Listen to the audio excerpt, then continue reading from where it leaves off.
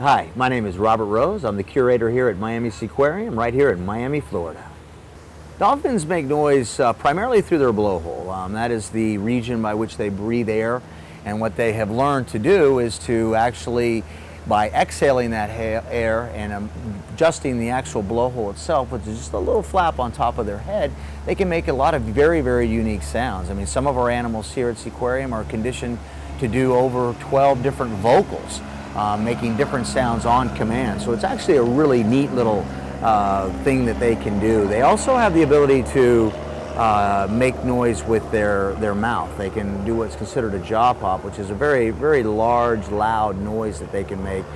Traditionally, they will do to actually talk to other animals, to show some type of emotion.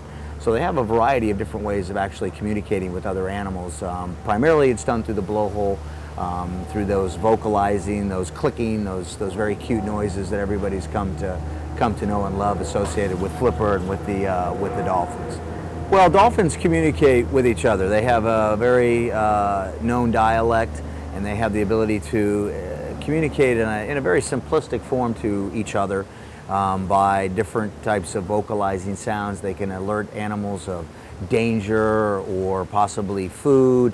And so it's a very unique characteristics of the animals, and certainly is one of the identifying factors when you talk about how intelligent these animals really are.